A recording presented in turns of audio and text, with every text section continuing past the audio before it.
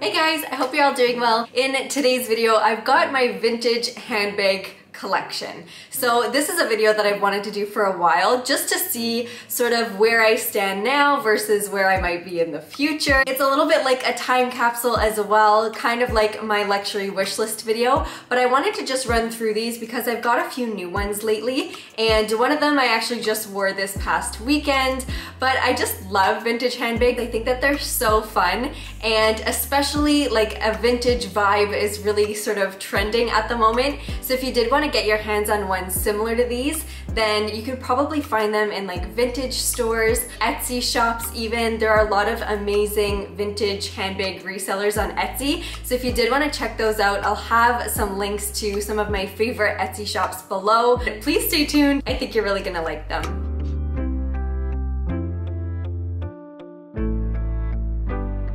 This is the first one, and I just think that it could not be any cuter. It's in this like light turquoise-y satin fabric with silver hardware. The hardware is in incredible condition. It's super, super shiny. It comes obviously with this crossbody strap, and I just think that the shape of it could not be any cuter. I haven't actually worn this one yet. I think it's just like so precious. I'm getting married this September, and I was thinking like I could use this as my something blue even, but you know me in a white handbag, and I think I would be kicking myself later on if I didn't use a white handbag on my wedding day. But I just think that this is the absolute cutest. I just love the size of it. It's obviously also super structured, which I love, and I'll just show you the inside. The top just pops open by just moving this little top sort of button back a little bit, and inside there's just one zip compartment in the middle and then two open spaces.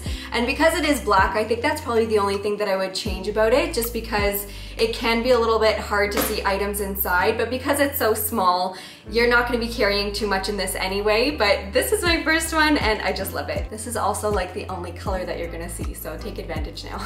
This next one is another new one. I actually just got it for my birthday, which was in June, and I just loved this little, it kind of looks like a little bird's nest with these little pearls on top. I just think it's so cute, but I actually did get it from an Etsy shop. I found it on Etsy, then told my sister, and she was the one that ended up getting it for me. I just love obviously white and gold, and I love the texture of it. I think it's just, it adds so much like extra dimension to an outfit, and then obviously because it has gold hardware, like it was just, I just loved it for that reason.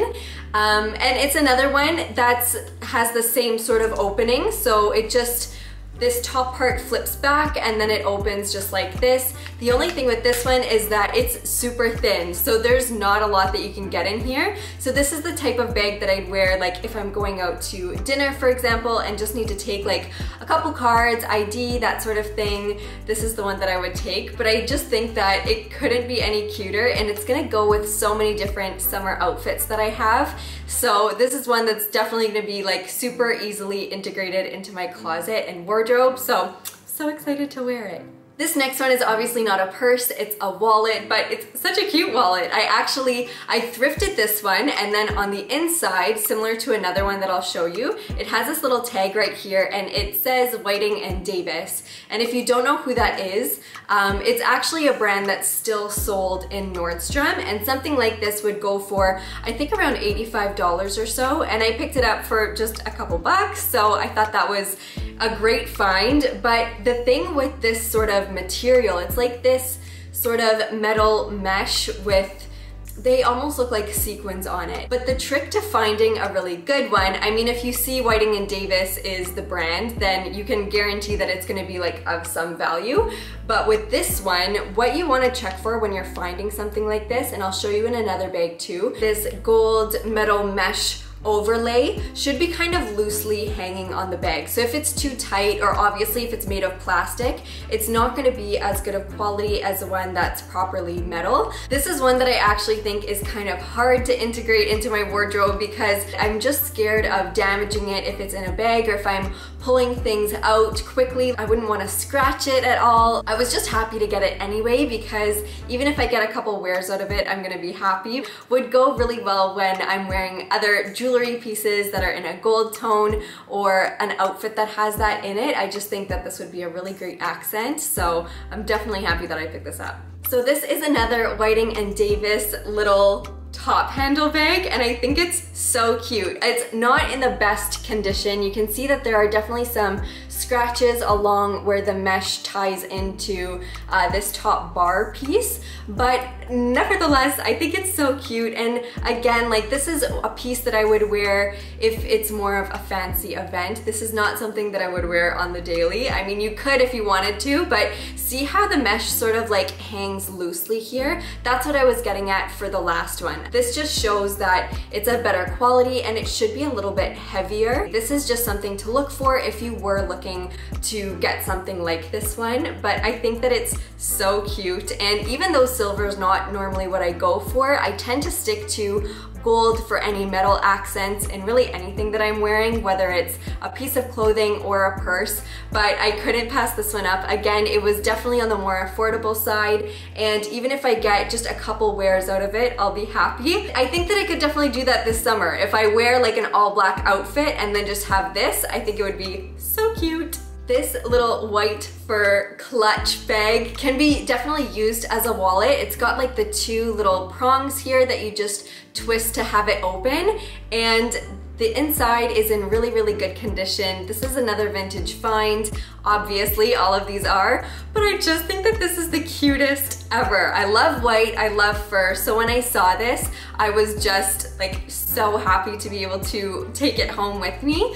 But you could wear this as a little clutch bag and just take this out. If you're going out just for a night to a nice restaurant or something, this is definitely something that I would take instead of carrying a full bag. I think it's just kind of a nice breath of fresh air for a change to just take something really little, something like this clutch, and again with the gold hardware and the white, I just really don't think that you can go wrong. This next one I love so much. I actually wore it to my very first ever fashion week in Toronto, which was fall winter 2019, and I loved it. This I wore with a bomb-on blazer and leather leggings, and I just think that it's so fun. I love the shape of it, how it's like this cute little clamshell, and I think I kind of want to get one in white, obviously, but I just think a white beaded clamshell little like kind of flapper bag. I don't know if that's exactly what you would consider this style to be, but in my head that's kind of what it is.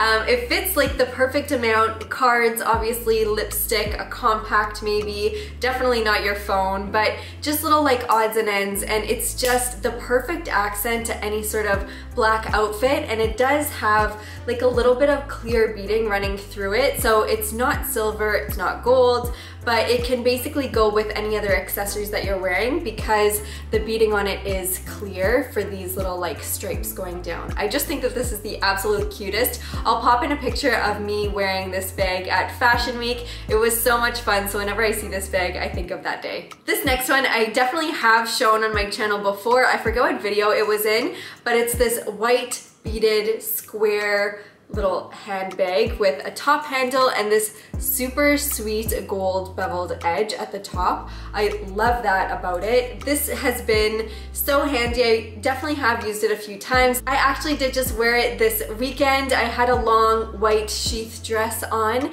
and this just complemented it perfectly. I love white on white. I just wore a white, the same white cropped blazer that I wore in my last video. I just had that thrown over my shoulders with this as basically my only accessory, and I loved it. It really does fit the perfect amount, and it's such a statement piece while still being understated. So if you could find something like this, again, Etsy shops are really good for this, or a white beaded clamshell purse like the other one.